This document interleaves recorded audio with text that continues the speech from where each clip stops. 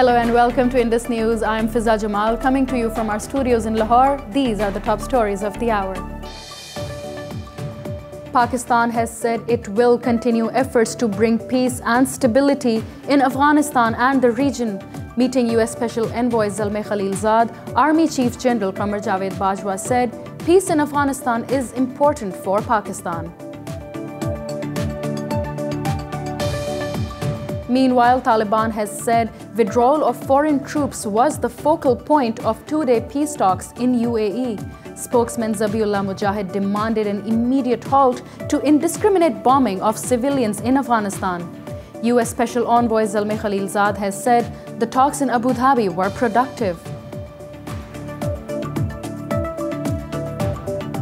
Moving on, the Saudi-led coalition fighting in Yemen has destroyed a rebel drone in an airstrike on Sana'a airport.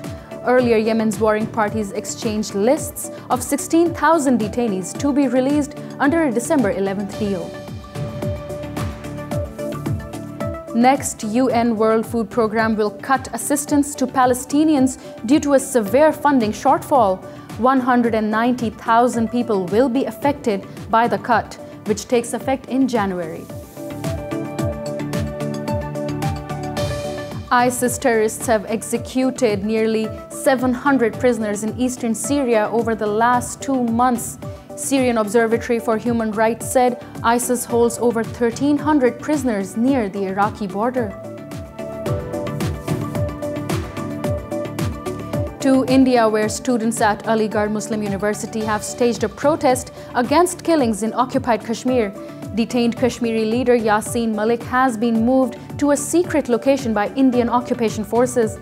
Tensions persisted in occupied Kashmir following the martyrdom of 7 civilians.